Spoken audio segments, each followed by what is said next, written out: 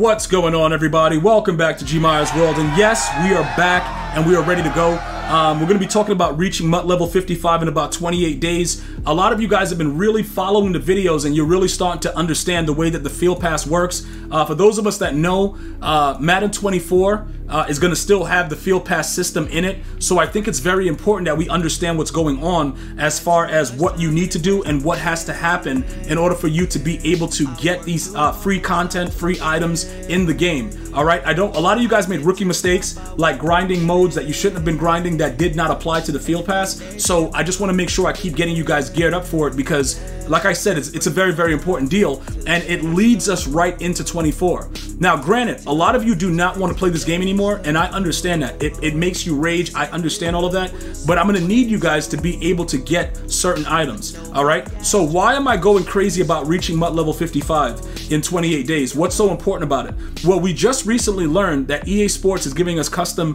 strat cards for completing these things. Not only this one right here, but you're going to be able to get tokens and collectibles that you can change the team chemistry of any of the rookie premieres that you have. So you're going to already have your theme team pretty much done before the year even starts if you're able to complete this. So I think it's pretty important to get that done. All right, so at the time of this video, we need 874,000 XP, and we're gonna go into right now how we're gonna go about doing that. So the first thing, like I said, the dailies are paramount. Why are the dailies paramount? Because of the daily tracker. Now, how am I getting to 28 days? 40 minus 12 is 28. So by the time we get to this, with all the other promos that they're gonna have dropping, we are gonna probably more than likely be maxed out by this point because they have to add other content into the game in order for us to get the XP that's needed to max out all the MUT level. Now, once you get to MUT level 55 in 28 days, there is no real reason to play the game anymore. At that point, I can understand. The reason that this is more difficult is because the last time that I was able to play a Madden all the way throughout, and I played it even when the other Madden dropped and waited, was Madden 25, because that game was really good and it was responsive and it did, you know, your players did what they were supposed to do at that time. Over the last 4 or 5, well, but probably 6, 7 years, the game has been unbearable right before the new game comes out. So this is just something that I'm trying to make sure that you guys get done simply because it's going to benefit you also in Madden 24. So with all this additional XP, make sure you're doing your daily objectives. For the daily check, I'm going to need you guys to write what number you are with the daily objectives. I saw a lot of 8s and 7s and weird stuff before. I don't know, you guys are missing days. Remember, you don't have to worry about how long this takes. This will take you literally 5 minutes. You can just log in, do it, and get off. You go to a CPU mode, throw like 3 passes, get the 200 yards, open up a pack, and then you buy, you know, the 500 coin pack from the store, and you're done. You don't need to sit there and deal with this game. I understand that. Even if all you do are the daily objectives, you're still going to be able to benefit from everything else that's going on within the game as far as, you know, leveling up quickly. So with all of this XP right here, we know it's 28 days left as far as what's going on with the actual field pass. All right. So where are we right now? We're at level 27. Tomorrow we'll probably get to about, I would say we could probably reach 29 or 30. Tomorrow, because we have a lot of XP that's going to be coming out of the competitive pass, which is what I'm going to show you guys right now, and how we're going to actually be grinding that. Remember, mold breakers are done, but you're going to have 2 possible you know, field pass items coming this Thursday. We got a new promo, and then we have rookie premieres as well. So we're gonna have other options going on. So I want you to keep your eyes peeled on this channel. Make sure you subscribe and you got your post notifications on, so we're gonna see exactly how we're gonna go ahead and grind that. Now, as far as the competitive pass goes, you're gonna wanna, like I always say, this is very, very important, and a lot of you guys get it. Some of you guys are still trying to understand it. This part with stats, you do not have to do in regular head-to-head. Now, I have not played a solo battle yet, but you know, a dude stayed for a full game. I was beating the blood out of him, and then we had like 275 yards, and he quit, and we got that done. And all this was done from playing head-to-head. You do not need to do this part of the actual XP in head-to-head games. All right, solo battles are just as well. If your level is not as high, you go and you do it on rookie, get it done. I don't care how you get it done, just get it done, because this right here is decent amount. It's, what is it, like, it's 30 competitive points, and obviously you should do them weekly so that way you jump, you know, the levels pretty quickly.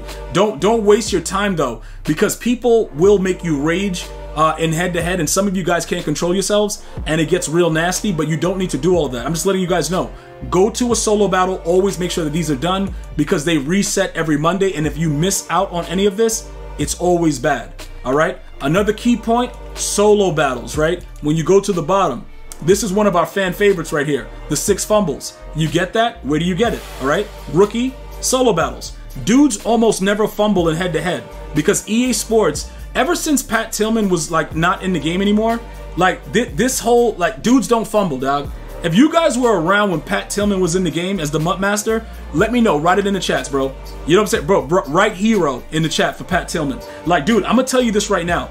Pat Tillman, in the history of Madden cards, is probably one of the most goated cards ever. And that's for the previous guys. Like, I've been, you know, on both sides of Madden. You know, the current state of Madden is like more for players that are not as good.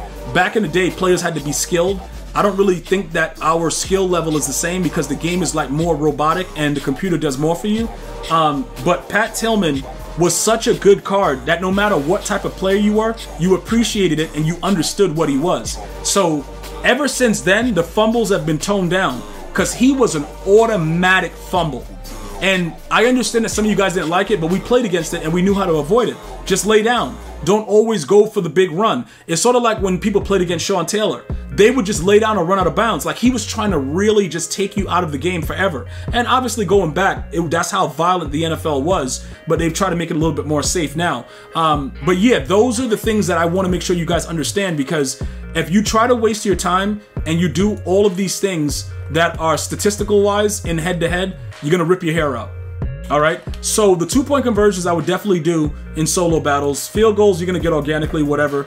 The passing for touchdowns, depending on how you play the game. But the fumbles part, when you do the other ones, I would just say you do them all at the same time. The 6 fumbles, you do the attempt the 20, whatever, we got 15 more of that. You pass for 30 touchdowns, you kick the field goals. You know what I'm saying? There you go, 36 points right there, you're good. Everybody's good to go, all right? Now, once you do all of those things, right, you can go ahead and see where they're hiding the other XP. You get typically like 175 or something like that. I think that's usually what you get.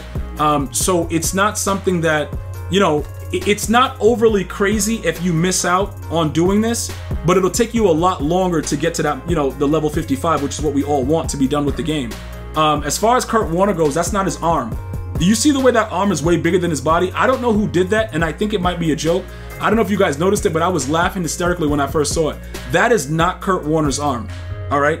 I don't know what EA is doing. I don't know what they're on, but it doesn't really matter.